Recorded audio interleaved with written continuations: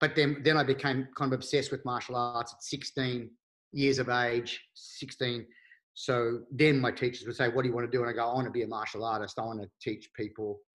I want to do this.